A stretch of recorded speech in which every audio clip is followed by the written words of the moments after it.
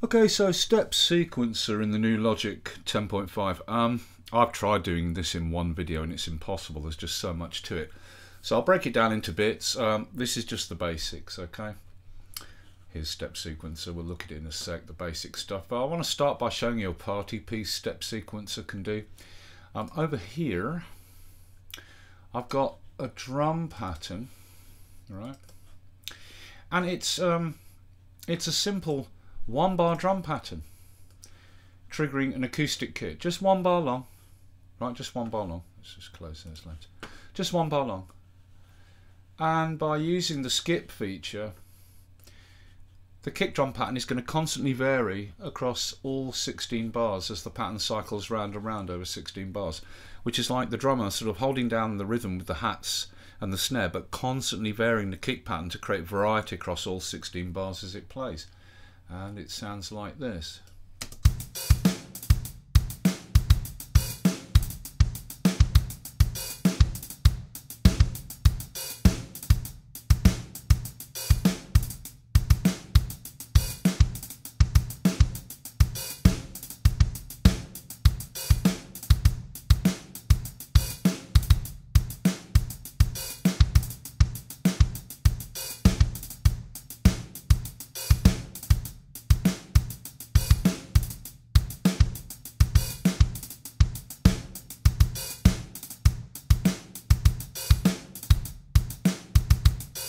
Yeah, that's fantastic, because you've got the drummer now constantly varying the kick drum pattern as each bar cycles round, and it's just done with 1 click.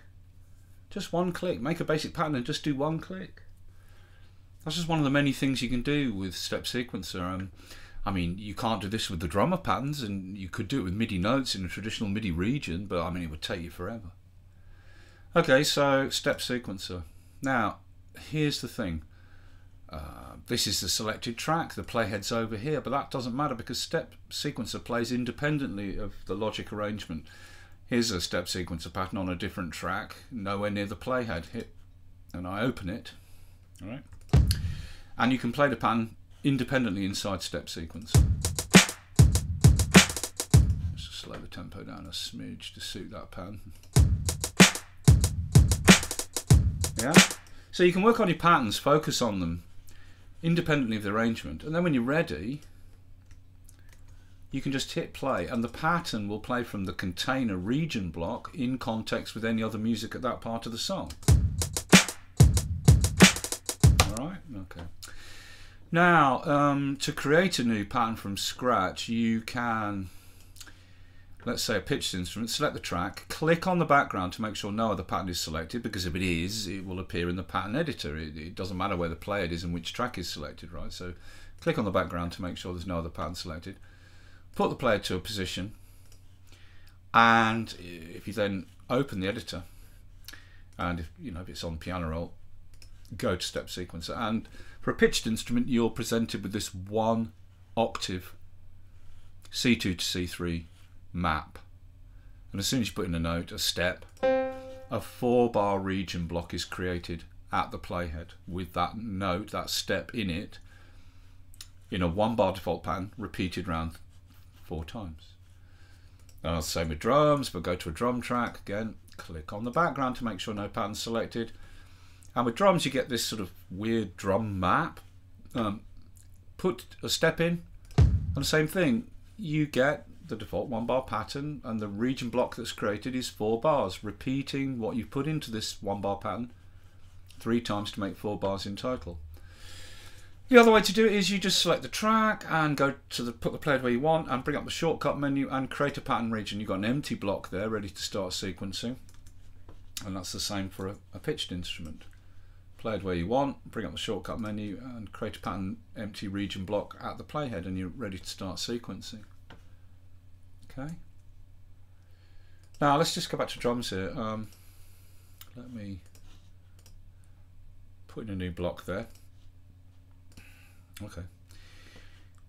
Now let me just, before I start, I'm going to put a different template on it. We'll come to templates further on. I'll put the drum template on it. That just gives me a better starting general MIDI set of drums, right? Now here's the thing.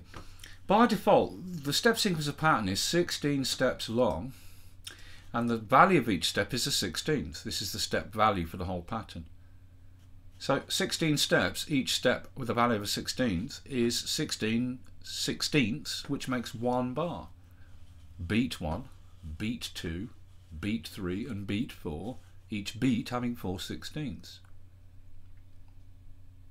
So if the default pattern is 1 bar long, why? Whenever you create a pattern, no matter how you begin it, you always get a 4 bar long pattern region block. Why is it always 4 bars long and not 1 bar, the same as the default pattern? Well, look, I mean, if I go with these drums and I put in a simple beat like that, just kick, snare, kick, kick, snare, there's my 1 bar pattern. And here's the region block. There's that 1 bar pattern, but the region container block is 4 bars long. So that 1 bar pattern I've put in a basic kick snare is repeated over the next 3 copies. It's that 1 bar pattern cycling around a total of 4 times. Right? If I were to add an extra note into this 1 bar pattern, it gets added to each of the other 3 bars, because what I do here gets copied to bar 2 and 3 and 4. Okay, but the reason the region block is 4 bars long is because at the default step value of 16ths, we can make our pattern 64 steps long, 4 bars. So I'll start with this 1 bar basic kick snare, which is looped round, so to speak, here 3 extra times to make 4 repeats. Make the pattern 64 steps long, and now my pattern is 4 bars long, filling the entire container block. And that original 1 bar kick, snare, kick, kick, snare is now hard baked into the next 3 bars across my now new 4 bar long pattern at 64 steps. So that allows us to, you know, straight away do some really time-saving stuff. We want to make a 4 bar pattern of the basic pattern that goes around over 4 bars but has some variations across the 4 bars. Well, we start by making the simple pattern at 1 bar in length. That gets copied to bar 2, 3 and 4. Then we hard bake those in by making the pattern 4 bars long. Now that simple kick snare pattern is now hard baked into the other 3 bars. Now I can add in my variations, like there, there and there. Just add some variation kicks across my 4 bars, but the initial pattern, you just put it in 1 bar and then make the pattern 4 bars long, and it gets hard baked into the other 3 bars.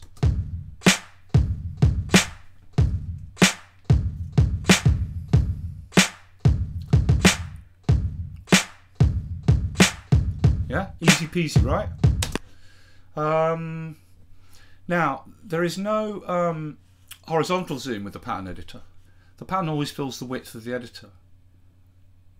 So with a 16 bar pattern, a 16 step pattern, 1 bar, and by the way, as soon as I knock that from 4 bars back to 1 bar, all those extras, those little extra kicks I put in bar 3 and 4, they get removed, because now we're back to 1 bar being repeated 4 times.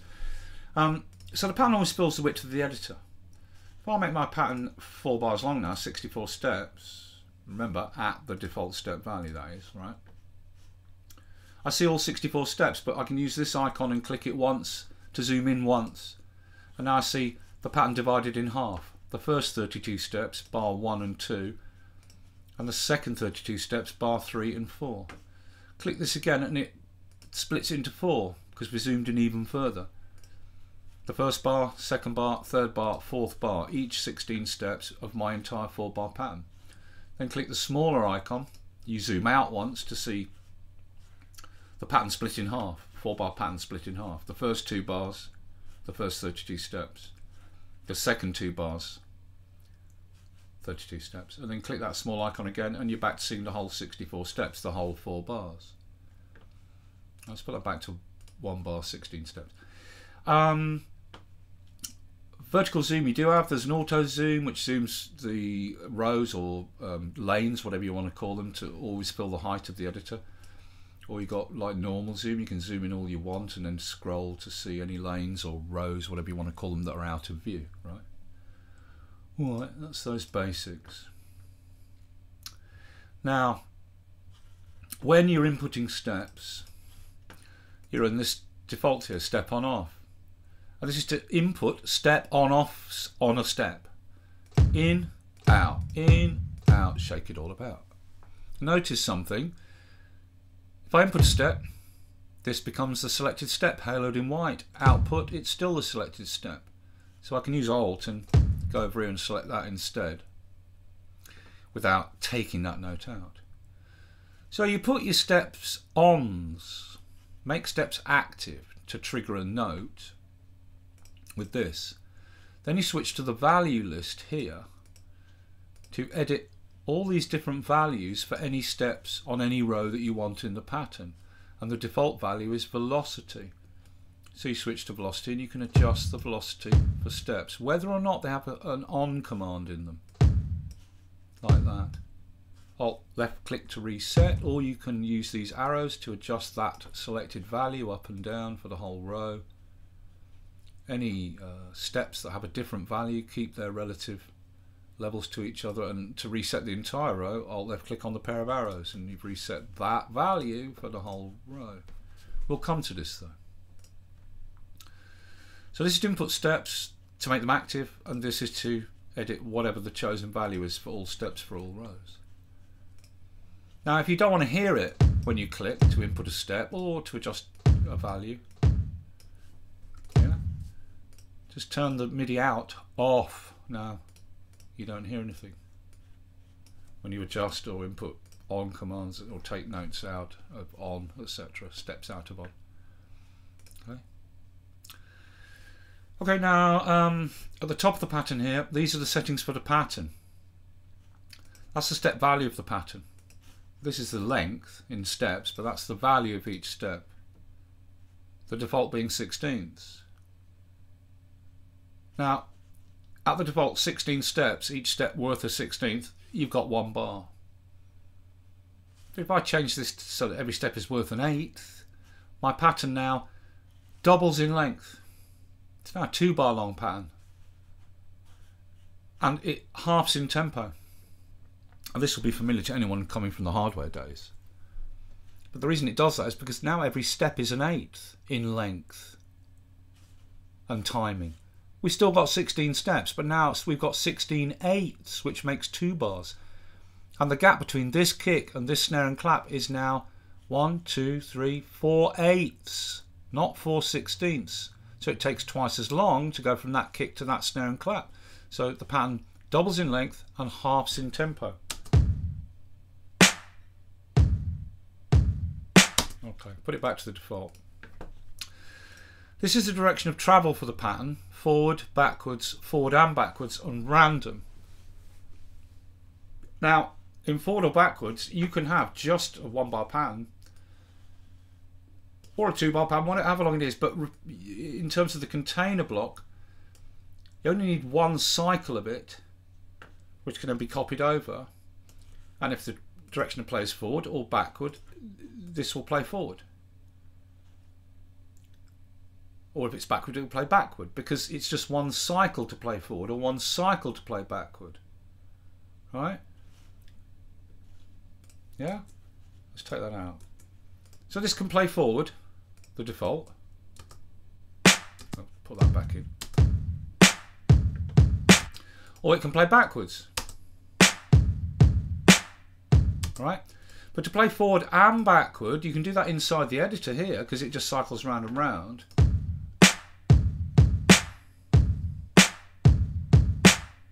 Well, it should. Alright, well, that's funny because it usually does that. Okay, but for forward and backward, you've got to have 2 cycles of the pattern. So make this 2 bars long. Now there are 2 bar cycles, so it can play once through the right way round, and then it's got an extra copy to play back to front. Alright? And as far as random is concerned, it'll trigger random steps, but only for rows that have an actual active step in them, an on step in them. So if I put this in random now, it'll only generate random hits for the kicks, snares and claps. Yeah, not not for the hats. But if I put in one hat, you'll get an occasional random hat. See, the amount of randoms that are generated when the pattern's in random depends on how many on steps you have for any particular drum. So if I now put more hats in, more ons for the hats, now you'll get more random hats being generated. If I put even more hats in, you'll get even more hats being randomly generated when you're in random, etc. Right? And incidentally, if you want to drag a row in for a drum, if you just hold down Shift, like you might do this. Oopsie daisy. Well, you just hold down Shift, and then it doesn't matter where the mouse is, you're dragging that row. All right, right. Yeah. So that's that. Step value for the pattern, direction of travel for the pattern, and the length of the pattern in steps. And this is to nudge the whole pattern here. I'm nudging the whole pattern. If I nudge it once more this way to the right, these two steps will be kicked off this end and they'll be added on to the start. Boom. And the other way around, kick, kick. If I kick once more, this kick will be kicked off the front, it will come round to the back. Boom. Now bear something in mind. If we've got steps, don't have to have an on to have a value. I could make these steps have a different velocity. They haven't got a note on command on them, but they have velocity or any other value. As soon as I go to step on and input an active step on those steps, those on commands are put in at the velocity of the step before it had a step on in. Okay. Take them out, the step ons again, but the velocity is still there. So bear something in mind when you're kicking the pattern up and down, you're not just kicking the step ons, you're kicking all steps, which might have other values in besides step on. Right? Okay. Let's reset all the velocity for that row. Alright, so that's all the stuff for the pattern.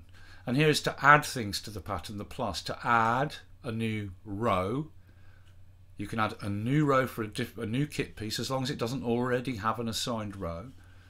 And for a pitched instrument, you can add a new note as long as it doesn't already have a row. And the notes are organised into octaves or containers containing all octaves. So there's all my C's, there's all my E's, there's all my G's across all the octaves of the keyboard. Now I can create a new row for any note as long as it doesn't already have a row. The same as with drums. I can create a new row for any drum as long as it doesn't already have a row. Or I can create an automation lane, any type of automation, or I can put learn on, we'll come to that. And finally, with a pitched instrument, when you go to add a row, you can add a melodic row, we'll come to that. With drums, you can add a row to add any new kit piece that doesn't already have a row.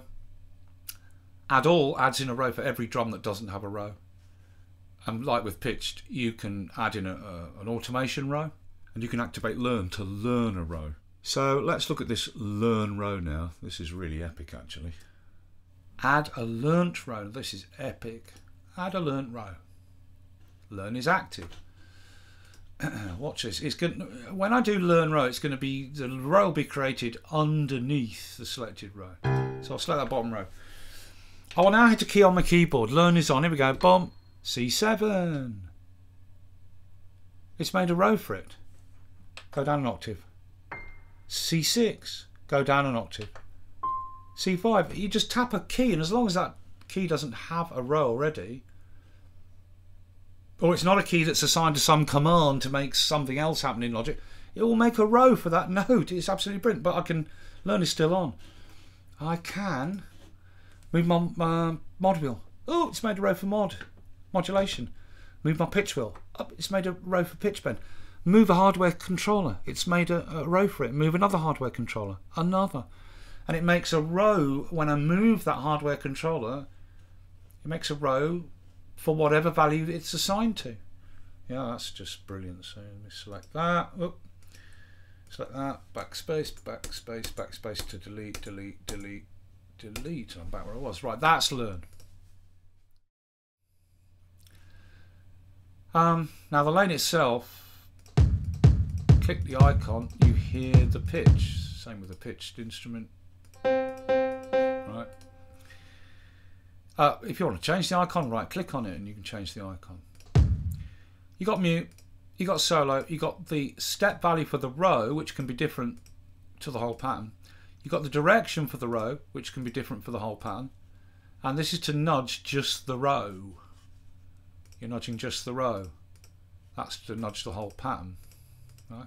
Then you've got this pair of arrows that only comes into force when you bring in a value like gait or velocity.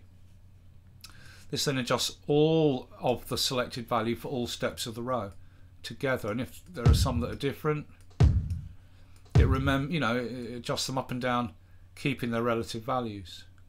Alt left click to reset the entire row for that value, right, to default.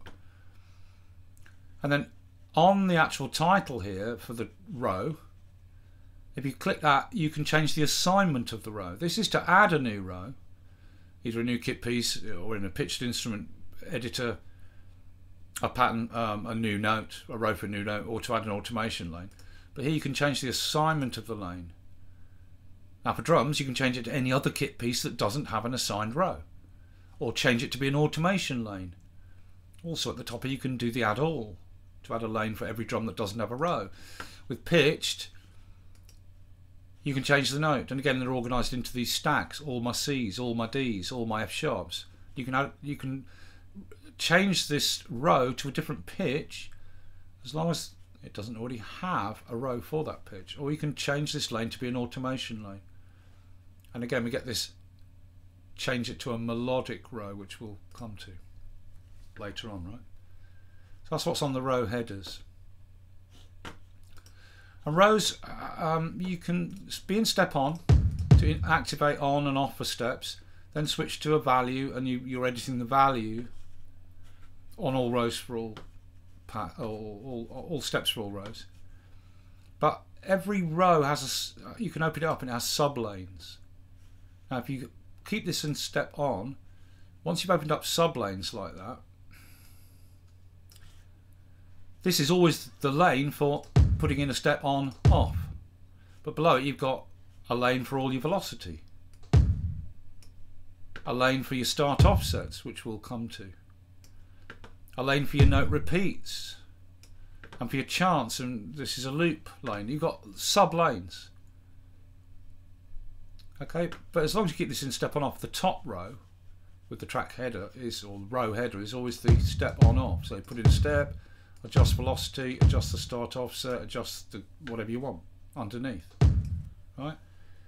And these sub rows have the same arrow pairs to drag up and down the value on that row, on that sub row, that sub lane. Alt left click to reset, yeah, alt left click to reset, alt left click to reset, yeah, alt left click to reset. Now bear in mind you can, each of these, not all of them, not loop, but well, I don't know if I make the loop shorter. No, I can't nudge. A lot of these lanes you can nudge, and you can nudge, you know, because you're nudging, you can nudge the velocity for steps independently of the note-ons. So I've put some velocities in here like that, and I nudge all the velocities to the right. The step-ons stay where they are.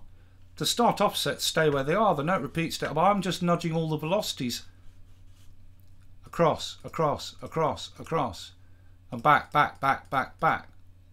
And you can do that with anything. Same with the start offset. Make these with a different start offset. I can nudge all my start offsets across, step by step. Everything else stays where it is. So with note repeat, anything like make that 4. I can nudge, nudge, nudge, and it's nudging that lane for note repeats across in either direction. Right? Same with chants. Right? Nudge, nudge, nudge, nudge, etc. So you can nudge these value lanes independently of all of each other, and independently of the step-ons. All right. Now let me reset them all. Alt, reset, reset, reset, reset for the entire you know, for each lane. Right. So you've got sublanes. You can take a sublane out with the X or add in an additional sublane. With pitched, you'll get slightly different sublanes, like a velocity gate and tie, but you can add other sublanes in. I could add a sublane in for chance or start offset, whatever I like. It's the same as for the drum one. You can nudge these value lanes independently of each other. Or if you, but if this is compacted and you nudge, you're nudging all values on the steps. But if this is open, let's say I've got different velocity here, and there's a note on there, I can nudge the note, and it's nudging everything. When I nudge the step on, it nudges all the other values, right, with it. But you can nudge the values like velocity separately and leave the note on, the step on behind, so to speak, right? All right, let's reset all that. All reset, all done, right? Okay, that's the basics of that.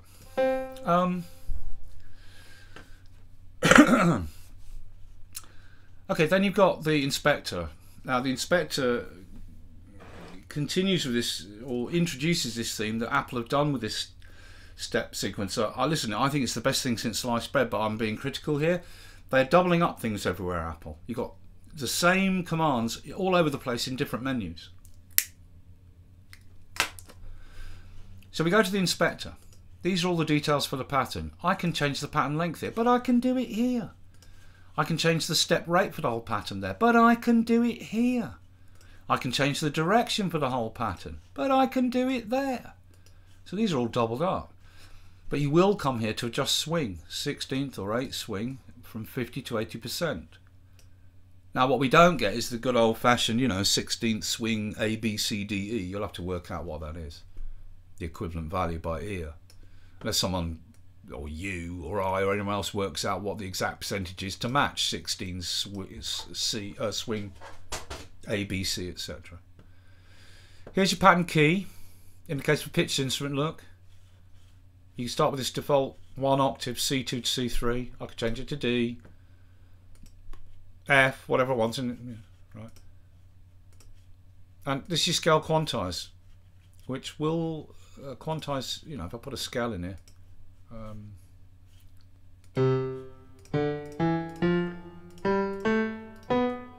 Right, it's a C major scale, C2 to C3.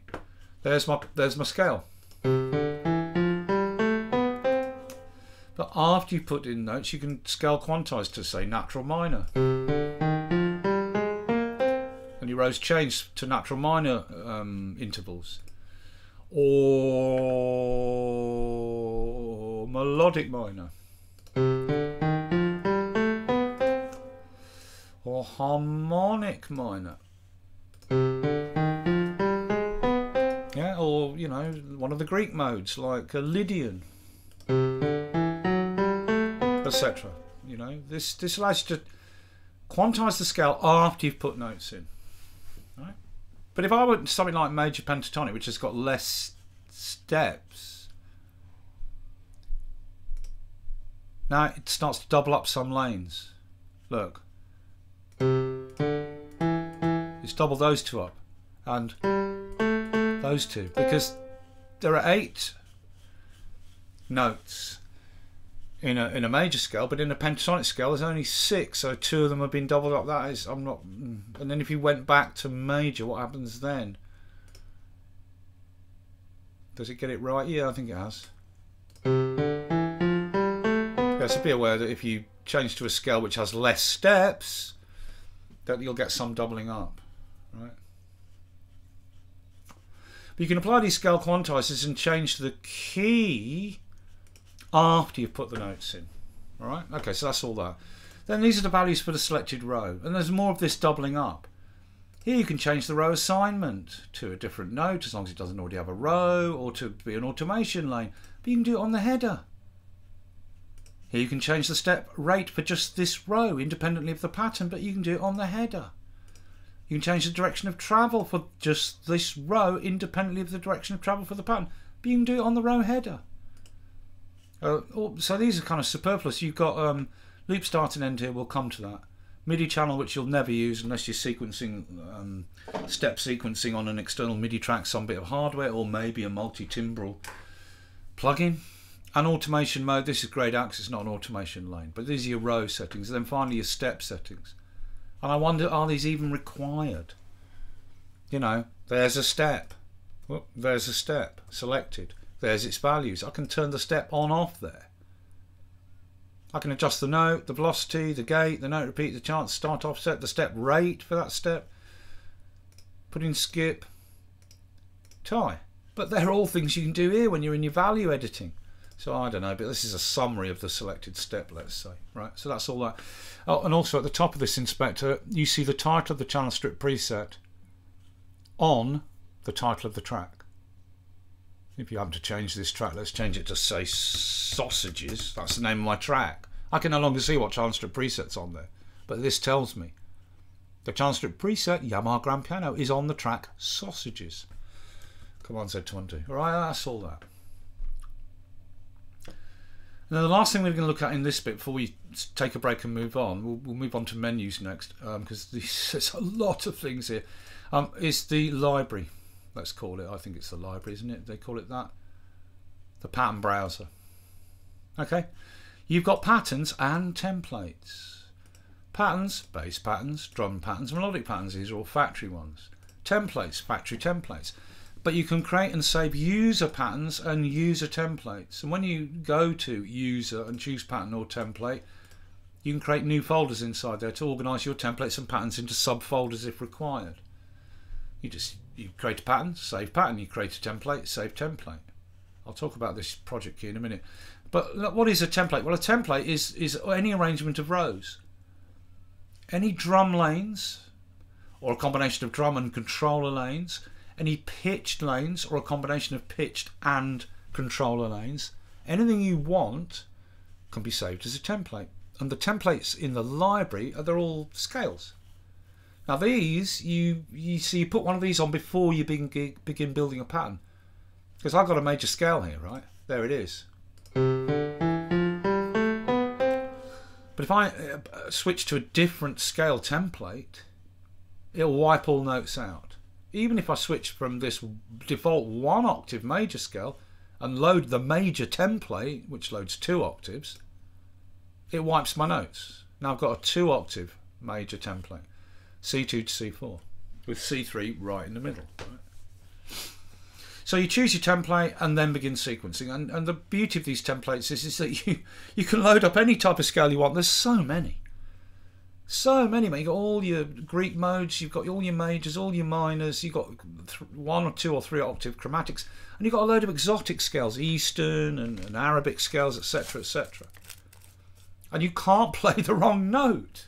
So if I load up harmonic minor, you know,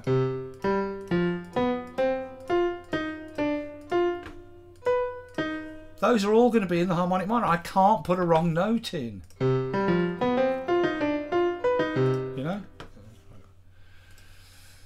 Clear pattern.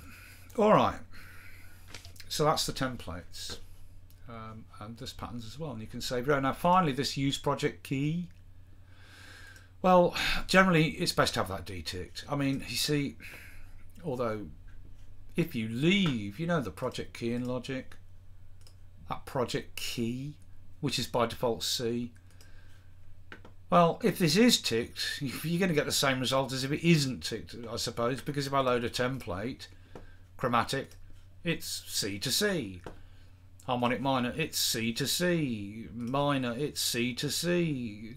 Maybe some of the others won't be like these Eastern ones. I don't know. I don't know what they are. That one. C to C. C to C. Okay, yeah, so you're going to get C anyway. Right? But generally it's better not to have that ticked. Right, just leave it, unless you're working with the project key and you want templates that you load to be in the key of the project. And maybe, I think it's so when you load patterns, it'll load them up in the project key. Anyway, whatever, so that's all that. Right, that's the first bit, just showing you all the basic stuff. Alright?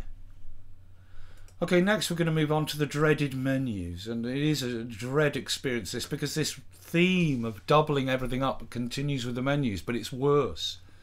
With the menus, we've got stuff here in the edit menu, but you've got most of the same stuff in the pop-up menu when you right or control click on the track on the lane header. Then you've got some stuff in the function menu which is in this pop-up menu, and some stuff in the function menu that isn't, and it's just, I just think Apple should have made that one thing was in one menu, and then you'd know, well, that's in that menu, that's in the edit menu, that's in the function menu only, and there wouldn't be this doubling up where some things are in both this and this menu, and some things are in this and this menu, but some things are not in this menu that are in this menu, and blah blah blah. Let's do that next. Let's then end there. That's your basics, and then we're going to look at these menus, because you do need to know what they do. There's certain copying and pasting and other things, functions that you can do that are important, right? So we'll move on next to the menus. See you for that one.